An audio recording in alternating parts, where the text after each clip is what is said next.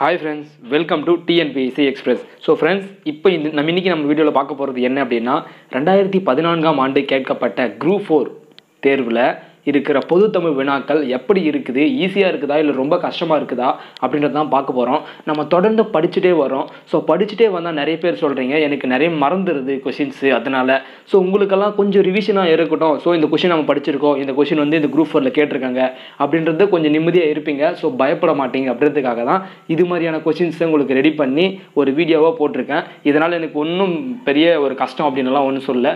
So ஒரு help பண்ணோம் அப்படின்னு சொல்லி முடிவு பண்ணிட்டேன். ஸோ அதை எப்படி பண்ண என்ன என் நண்பர்களாகிய உங்களுக்கு அதனால் சொல்லிவிட்டு இந்த வீடியோவில் அதை சொல்ல போகிறேன். 2014 கேட்கப்பட்ட குரூப் 4 பொது தமிழ். ஸோ வாங்க அந்த கொஷின்ஸ் எப்படி இருக்குது அப்படின்றத பார்க்கலாம்.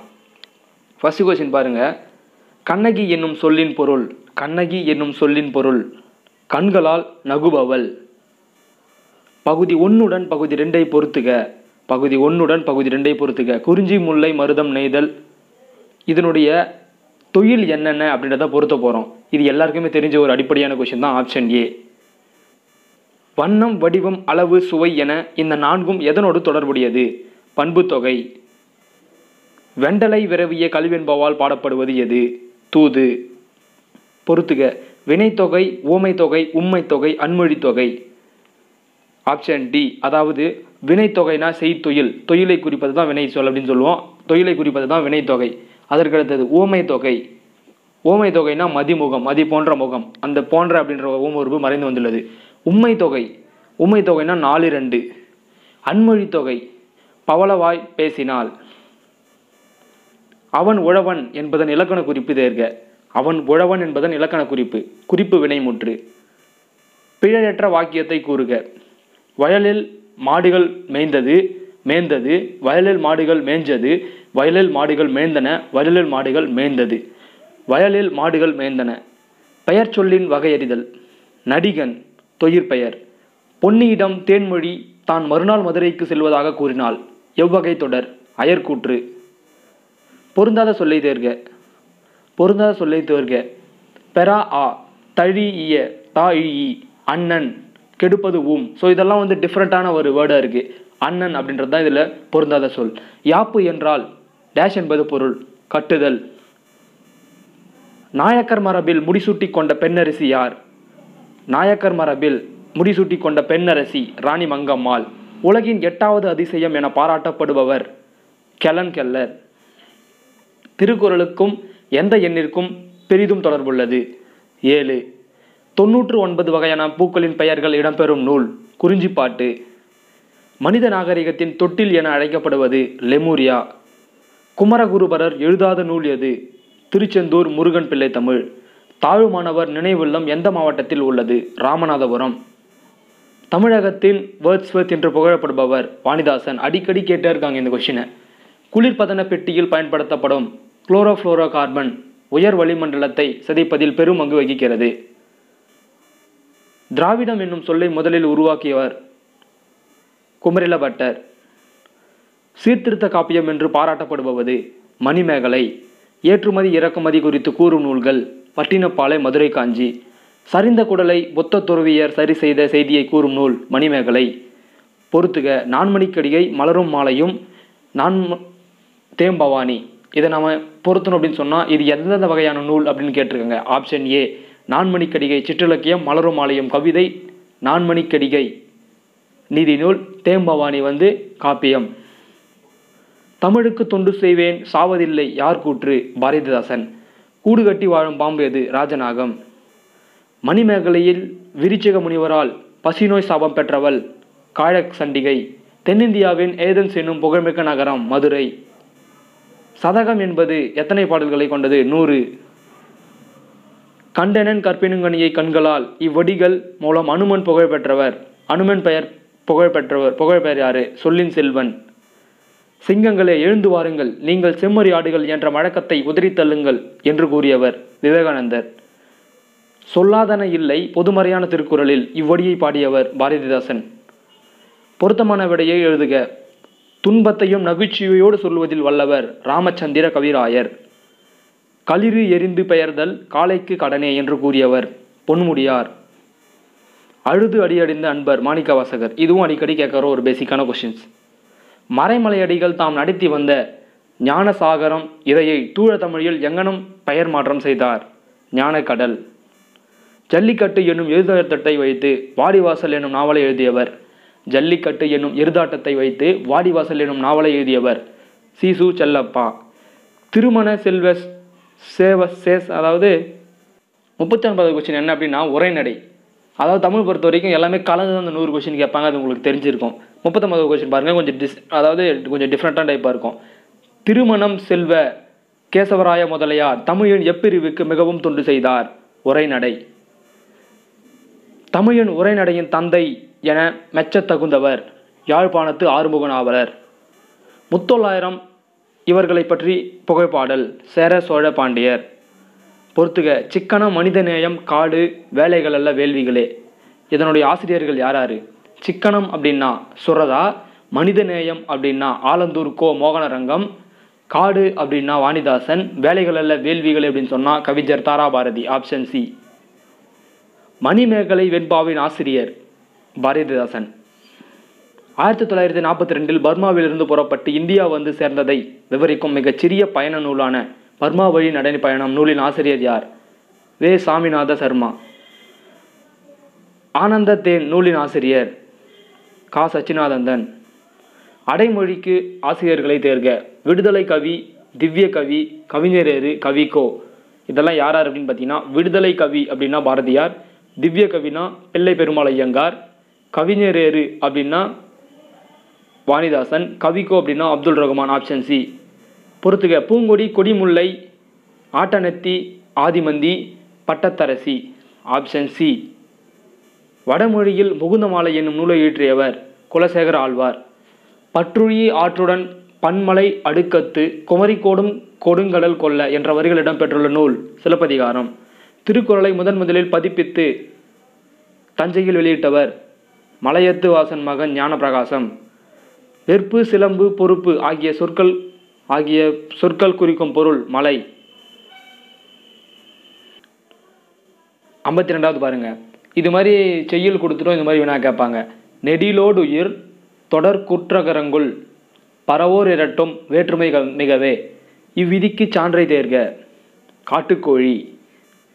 முன்னீர் வழக்கம் மகடு ஓடில்லை.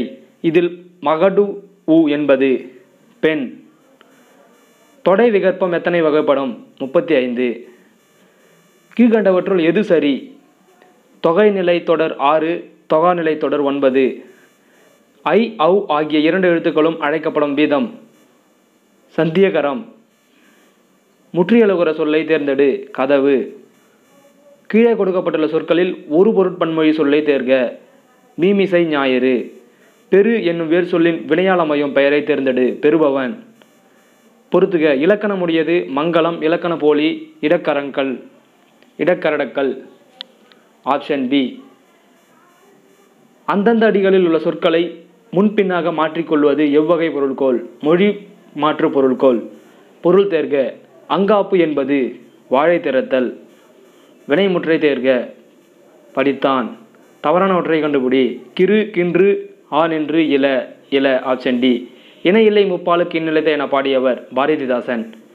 இதுபோலுள்ள கல்வெட்டுகளிலே மிக பழமையானது திருநாதர் குன்றம் கல்வெட்டு. காந்தியடிகளை அரை நிர்வாண பக்கிரி என ஏளனம் செய்தவர் சர்ச்சில். ஏழையின் குடிசையில் அடுப்பும் விளக்கும் தவிர எல்லாமே எரிகின்றன. இதனை பாடிய கவிஞர் வள்ளிக்கண்ணன்.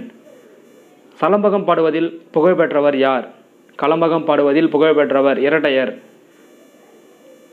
இந்திய அரசியலில் சாணக்கியர் ராஜகோபாலாச்சாரியார். ஆன்ம ஈடேற்றத்தை விரும்பும் பயணம் குறித்த நூல் ரச்சன்ய யாத்திரிகம். எல்லாருக்கும் எல்லாம் என்றிருப்பதற்கான இடம் நோக்கி நடக்கின்ற திந்தவயம் என பொது உடைமையை விரும்பியவர் பாரதிதாசன். திருந்திய பண்பும் சிறுத்த நாகரிகமும் பொருந்திய தூய்மொழி தமிழ் செம்மொழியாம் என்று செம்மொழிக்கு இலக்கணம் வகுத்தவர் பரிதிமார் கலைஞர். ஐஞ்சிறு காப்பியங்கள் அனைத்தும் யாரால் இயற்றப்பட்டன? சமணரால் இயற்றப்பட்டன. பெர்சிவல் பாதிரியாரின் வேண்டுகோளை ஏற்று பைபிளை தமிழில் பெயர்த்த அறிஞர் ஆறுமுக நாவலர். இதழ், நா, பல், அன்னம் இவை ஒளி முனைவுகள். ஸ்ரீ வைஷ்ணவத்தின் வளர்ப்பு தாய் என போற்றப்படுபவர் ராமானுஜர். ஒன்றே குலம் ஒருவனே தேவன் என்பது திருமந்திர நூலின் புகழ்பெற்ற தொடர். மருத நிறத்திற்குரிய தெய்வம் இந்திரன். தாண்டகவேந்தர் என அழைக்கப்படுபவர் திருநாவுக்கரசர். தேசியம் காத்த செம்மல் என திருவிக்கவால் புகழப்படுபவர் பசும்பொன் முத்துராமலிங்க தேவர். சின்ன சீரா என்ற நூலை எழுதியவர் பனு அகமது மரைக்காயர். காந்திய கவிஞர் என அழைக்கப்படுபவர் நாமக்கல் கவிஞர் ராமலிங்கனார். முதலில் எந்நிலத்திற்குரிய விலங்கு குறிஞ்சி. கடவுள் வல்கையோடுனை மாழ்த்துடல் புட்கிரையாக ஒல் செய்வேன். இந்த வேத வரிகள் இவரால் கூறப்பட்டன. தாவீது.